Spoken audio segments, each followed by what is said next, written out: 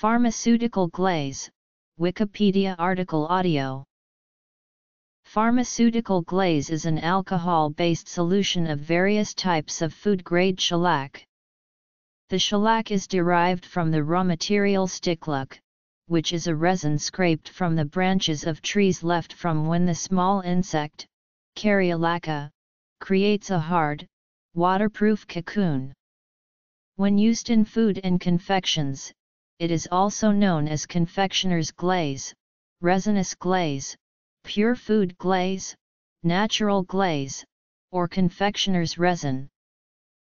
Pharmaceutical glaze may contain 20-51% shellac in solution in ethyl alcohol that has not been denatured, waxes, and titanium dioxide as an opacifying agent. Confectioner's glaze used for candy contains roughly 35% shellac, while the remaining components are volatile organic compounds that evaporate after the glaze is applied. Pharmaceutical glaze is used by the drug and nutritional supplement industry as a coating material for tablets and capsules.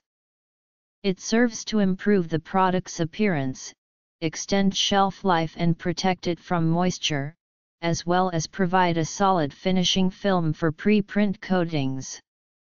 It also serves to mask unpleasant odors and aid in the swallowing of the tablet.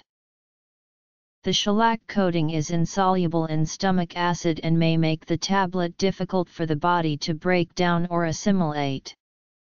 For this reason, it can also be used as an ingredient in time-released, sustained or delayed action pills. The product is listed on the U.S. Food and Drug Administration's inactive ingredient list.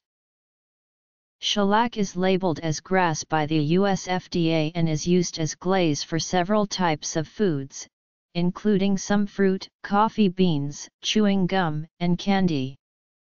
Examples of candies containing shellac include candy corn, Hershey's Whoppers and Milk Duds, Nestle's Ricinets and Goobers, Tootsie Roll Industries' Junior Mints and Sugar Babies, Jelly Belly's Jelly Beans and Mint Creams, Russell Stover's Jelly Beans, and several candies by Godiva Chocolatier and Gertrude Hawk. M&Ms do not contain shellac. A competing non-animal-based product is zein, a corn protein.